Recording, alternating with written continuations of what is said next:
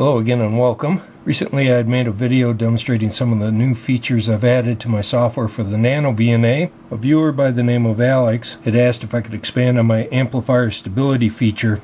Originally I was just calculating K and he had asked if I could go ahead and add the B factor. That in itself wouldn't have been a problem, but the other thing they were asking about is if we could add a family of stability circles to the plots. That gets a little bit more complicated. Let me just show you how some of that works. So you can see we have the transfer relay installed, and we'll go ahead and clear the memories. Let's go ahead and select the transmission rectangular. You can see we definitely have an amplifier attached. You can see how the gain changes as we change the state of the transfer relay. From the previous video, I've changed the name of that button from K factor to stability. You can see if I select that without having the 2-port sweep enabled, it doesn't do anything. But if I do it with it enabled, then the software will display the stability circles.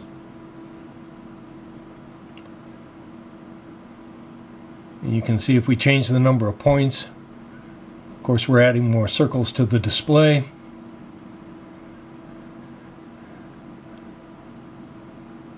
I had attempted to do this using the LabVIEW Smith chart at one point, and it was far too slow to be useful for this.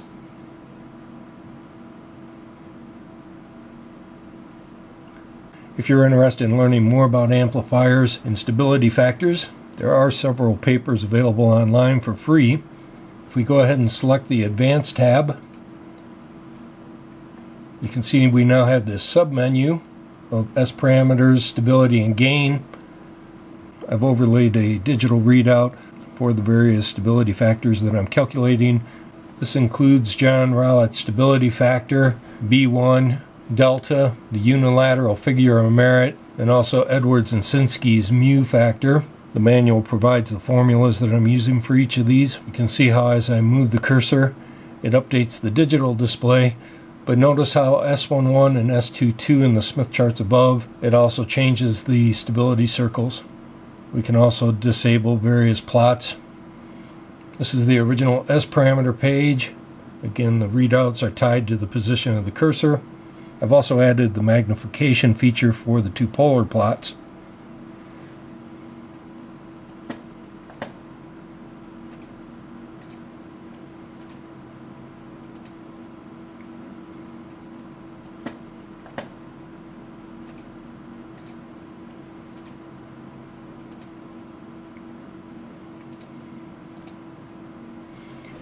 See, we can also calculate the amplifier's gain. This is G max that I'm using. We can rescale this graph. This is in log. So we just turn off the auto scale and we'll just change this from 800 to 900 megahertz.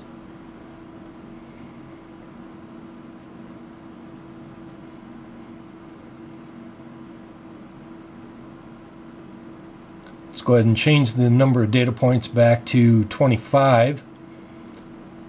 And again, we can see the display stops updating. You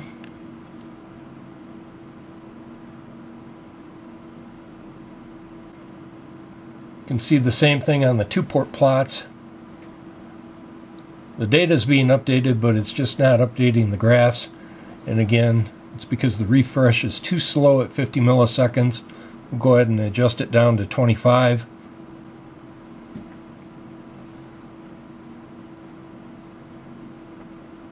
You can see the update rate now is quite a bit faster than it was.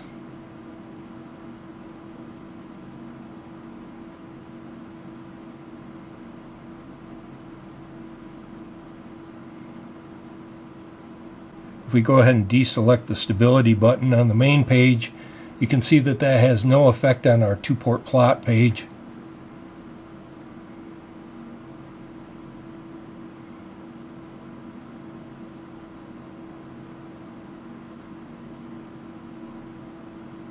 These are just what the other menus look like. I really haven't changed anything else in these menus.